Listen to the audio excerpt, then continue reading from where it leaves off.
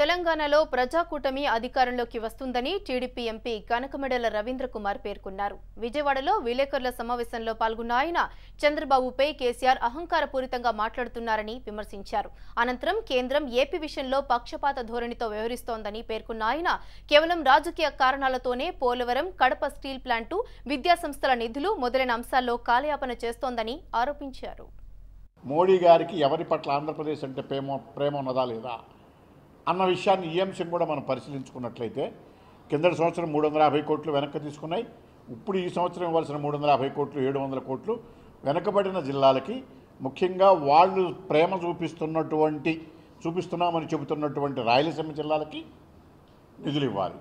అవి ఇవ్వకుండా అవి కూడా తొక్కిపెట్టేశారు.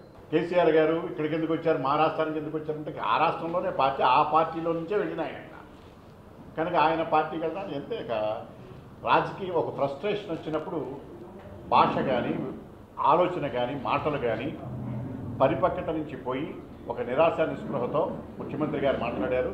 దాని నిదర్శనమే ప్రజాకూటమి అక్కడ వస్తుందని చెప్పి మేము భావిస్తున్నాం.